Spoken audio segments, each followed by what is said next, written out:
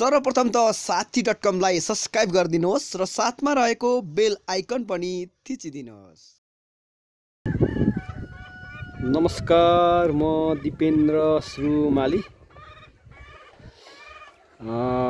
म चाहिँ अहिले ललितपुर जिल्लाको गोदावरी नगरपालिकाको दमैटार भन्ने ठाउँमा छु। यो मासतिरको माथि डाँडा फुलचोकी डाँडा देखिरहेको छ। माथि अलिअलि फुलचोकी डाँडा देखिरहेको छ, अलिअलि फुलचोकी डाँडा। अनि यो गाउँबारी हो, यो खेत हो। यो धेरै छ यहाँ खेतहरू। यहाँ गाउँहरू हो सबै। यो उयो त तलतिर त्यो देखिएको चाहिँ बोयर बाख्राको फर्म हो। यो चाहिँ विदेशी अमेरिकन कुहिरेले बोयर बाख्राको फर्म खोलेको छ। यहाँ 100% बोयर बोका दुईटा अनि एउटा 18वटा पठेक्री छ। बोयर पठेक्री बोयरको विदेशबाट आएर, अमेरिकाबाट आएर यहाँ लगानी गरेको छ। यहाँ लगभग यहाँ 9 रोपनी जग्गामा वरिपरि 12 बारेर घाँस रोपेको छ। अनि त्यहाँ भित्र पनि हाइड्रोपोनिक सिस्टमबाट जमरा उमारेर बाख्रालाई खुवाउने गर्छ अरे भन्ने सुनेको छु। तर त्यहाँ म चाहिँ त्यहाँ गएको छैन। त्यहाँ कामदारहरू मात्र हुन्छ। त्यहाँ 2 जना नेपाली छ कामदारहरू। उनीहरूले भित्र पस्नै दिँदैन, बाख्रा पालेको छ। अनि यहाँनिरको चाहिँ त्यो ब्रोइलर कुखुराको फर्म हो।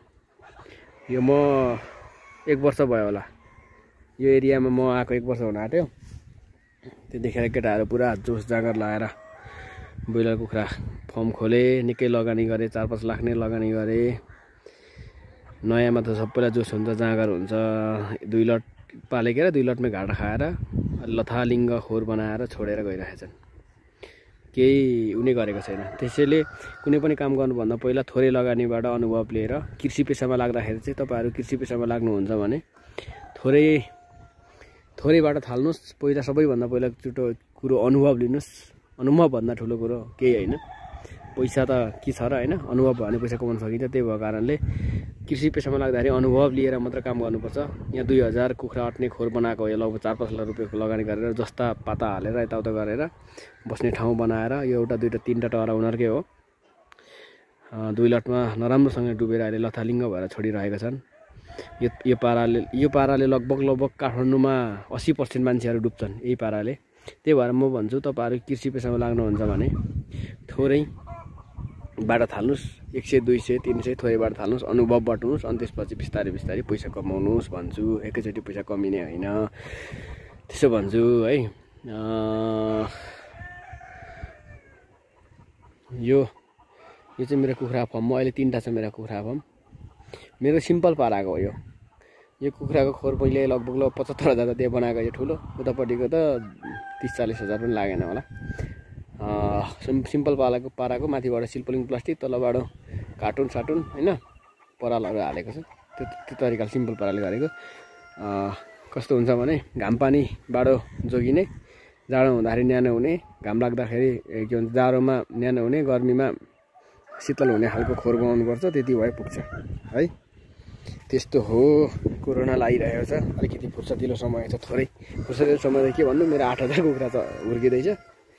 यो चाहिँ मेरो गाउँबारी हो। यो मैले लिजमा लिएको हो। 2 रोपनी जग्गा। यहाँ फर्म फेरि यहाँ म कुखुराको फर्म बढाउने भनेर नै मैले यो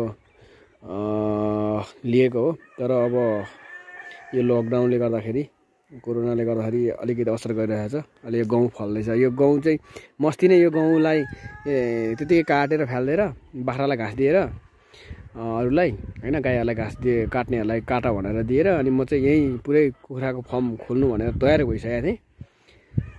लकडाउनले गर्दा बन्द भयो। अनि गहुँ चाहिँ पाएको बरु गहुँ पाक्यो। त्यो भयो। म चाहिँ अहिले के गर्न आएको हो भने यहाँ लकडाउन छ।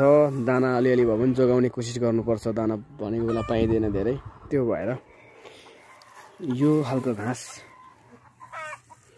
यो कुखुरालाई एउटा टर्कीलाई दिनको लागि यो खालको घाँस टिप्न आएको म। गर्मी मौसममा आउँछ यो घाँस हेर्नु होला। यो घाँस मजाले खान्छ कुखुराहरूले, कलिलो हुन्छ। अनि यो टिप्न आएको म।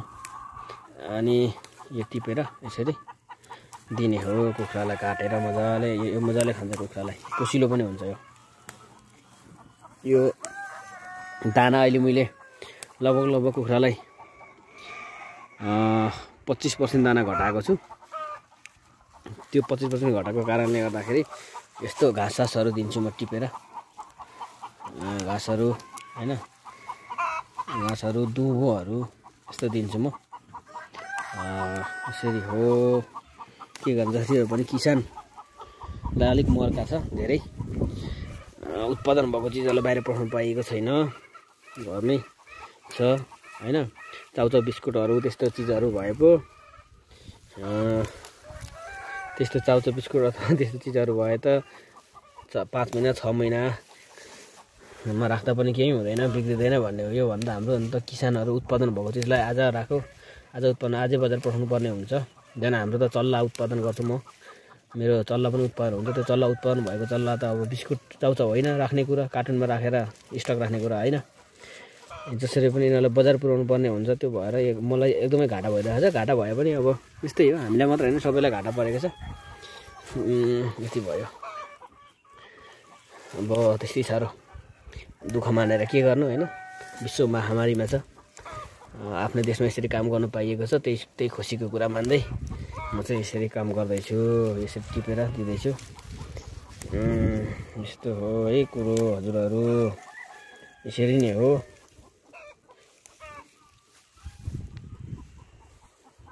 टिप त यहाँ कुखुरालाई यो पनि दिने क्या, यो झन् राम्रो हुन्छ। कति दियो एक पाल्टा? ए गहुँ यहाँ मजाले फल्छ हेर्नु होला है।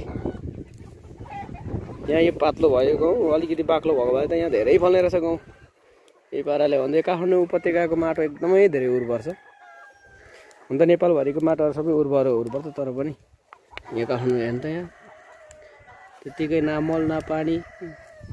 ट्र्याक्टर लाएर ट्र्याक्टर ल्याएर पहिला गहुँ छरेर धान काटेर गहुँ छरेर ट्र्याक्टर सरर लगाइदिएर छोडिदिएको है गहुँ यस्तो मजा फल्छ। यो घाँस चाहिँ एक नम्बर हो। एटरे यो घाँस यसको साग खान्छ नि मान्छेले पनि। हामी चाहिँ खाँदैन, तिमीहरू खान्छ होला। तिमीहरू खान्छ होला। मैले तपाईँलाई नै खुवाएको छु। कहिले? होइन मलाई खाएको छैन होला है यार यो घाँसको, म त मन पर्दैन है। खाएपछि के को थाहा पाउने हुन्न। यो के हुन्छ त? यो यस्तो राम्रो छ, यस्तो राम्रो। यो मलाई त ऊ त्यहाँनिर एउटा नखीपुरको भाउजूले भनेको, तर मैले चाहिँ खाएको छैन है। नखाऊ बेलासी, तिमी कोरोना लाग्ला। कोरोना लाग्छ यसले त लान्छ चाहिँ। आइए साला यसले घोचाएर मलाई साह्रो। मलाई उपरको सब्जी घोचेर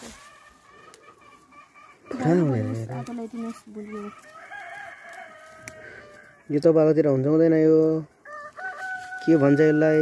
मेरो त यसलाई त यो काँडेदार औषधि हुन्छ अरे। यो त औषधि हुँदैन, यो घोच्ने झार के होला कि के थाहा। यस्तो छ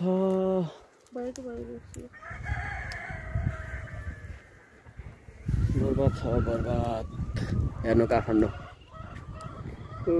त काठमाडौँ पुरा यो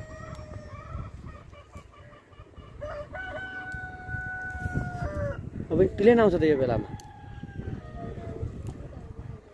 लकडाउनमा प्लेन कसरी आयो?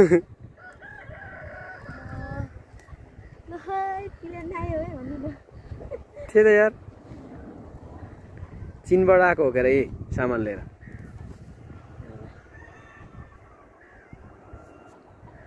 यही हो के यार, के कोरोना चाहिँ लिएर आयो, औषधि लिएर आउनु। चीनबाट औषधि लिएर आएको।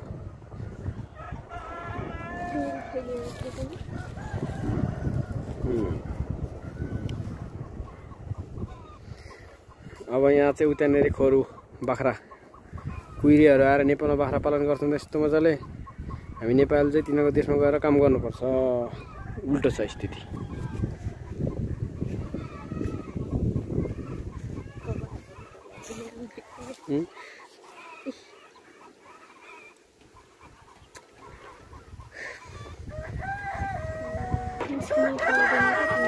ए पोथीहरू यहाँ डनहरू छ। अहिले खाएको त खाएन, मन परेन। छरिसक्यो।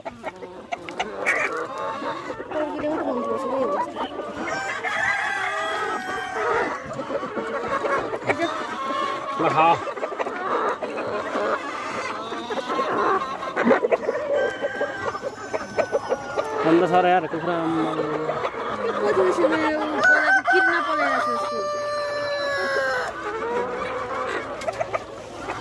यसको के भन्छ?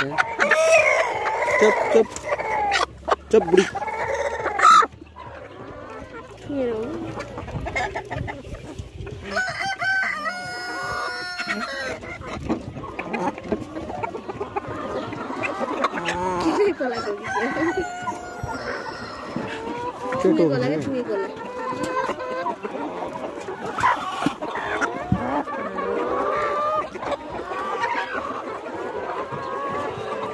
हेर्नुहोस् कुखुराहरू। टर्की हाल्दिउँ, टर्की लाग्दैन। खाने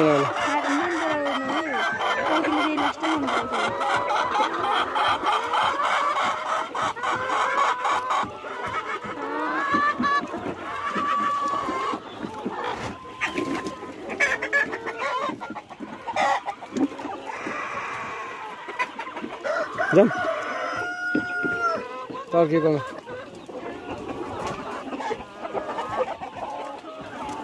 अन्डा टिपेको होइन?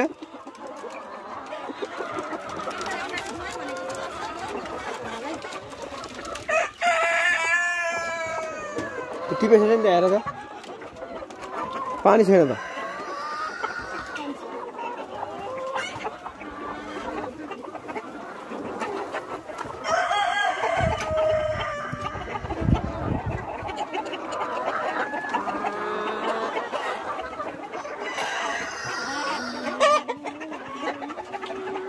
भुइँतिर पारिरहेछ त अन्डा।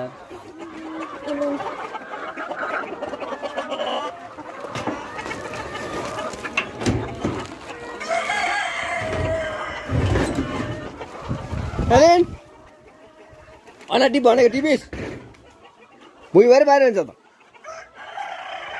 कतिखेर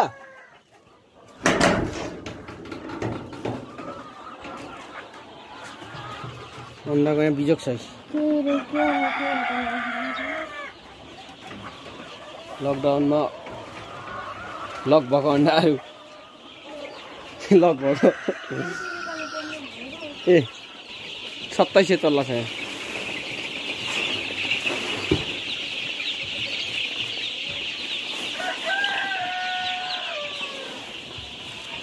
म टर्कीलाई दिन्छु।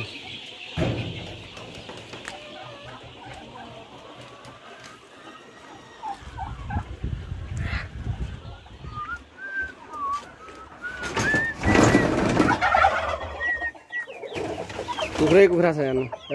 यता कुखुरा, उता कुखुरा, यता टर्की। यही बेला लकडाउन। बिजोग छ नि जिन्दगीको।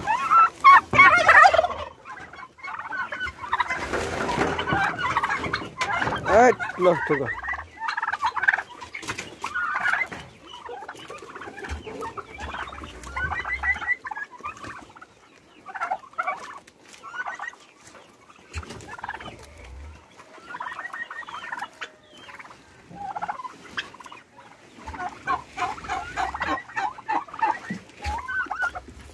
ल खाऊ।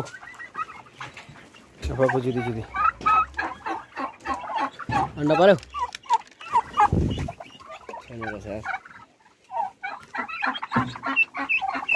अन्डा खाऊ, अन्डा पर्यो न।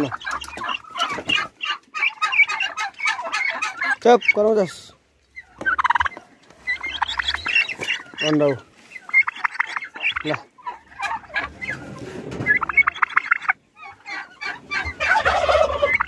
पानी हेर्दा कम्ती फोहोर छ त त्यो पानी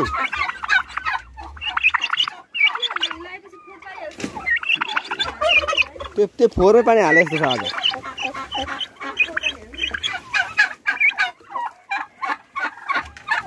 यो पनि छौ ल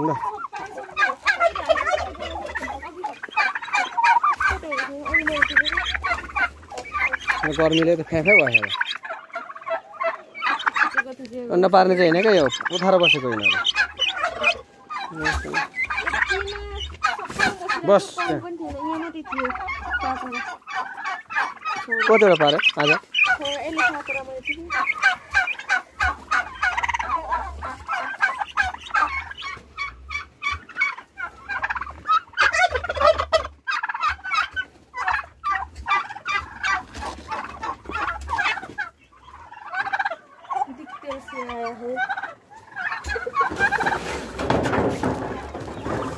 कडकन तर यहाँ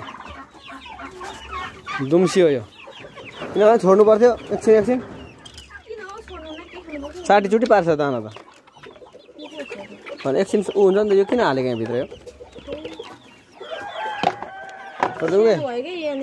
एकछिन ज्यान तन्काउँछ ए पानी थोपा छैन यहाँ यो पानी सफा गर्नुपर्छ यो पुरै सफा गरेर देऊ त उठ्यो बिना यो पोथीहरू भरि भइसक्यो यहाँ इ मेरो बेन्टम हो यो अन्डा पठाइदिने पछि एउटा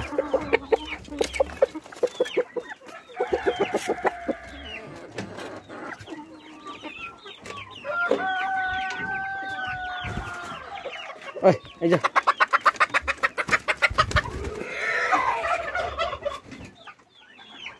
नन पल्टिन्छ नि फेरि झर झर झर झर भाले झर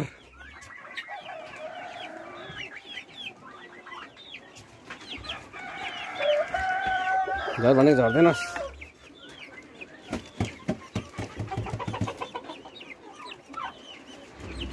झिँगा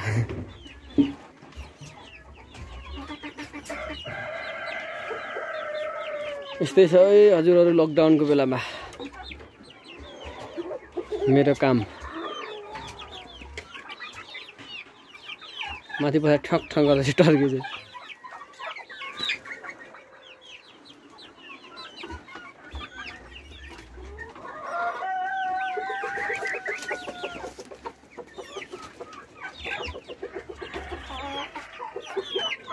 आइज भनेको मान्दैनस् आइज भनेको आइज आइज